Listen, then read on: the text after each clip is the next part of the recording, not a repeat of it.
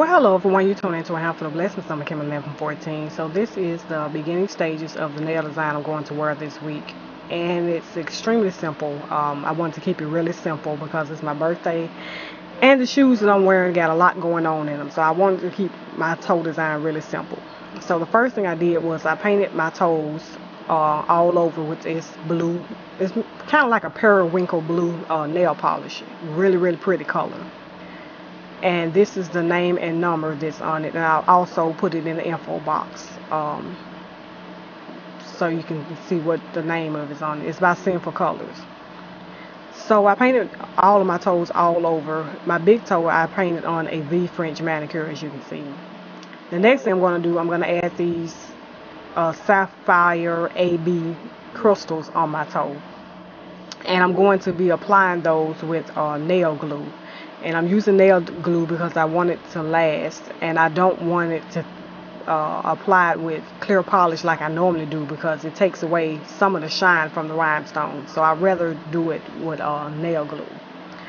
And the size of the stones that I'm using is size 12 SS. And these rhinestones have a lot of bling to them as well. So I'm going to go ahead and begin to apply the nail glue. And the nail glue I'm using is a brush on nail glue. I prefer brush on nail glue because I have better control over the glue rather than the regular glue that if I put it on my toes it'll just run everywhere. It'll be hard to control it. So I decided to purchase some brush on nail glue instead. And these crystals have so much shine to them. I really love them a lot, the color of them. So basically all I'm going to do is just pretty much outline the V French manicure on my toes.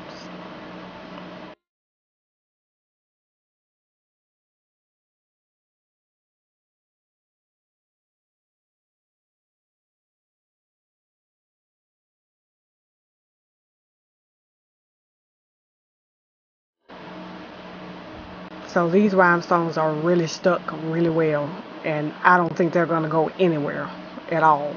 So that is basically it for this toe design. Hopefully you like it. Let me know what you think, and I will talk to you later, YouTube. Till then, take care.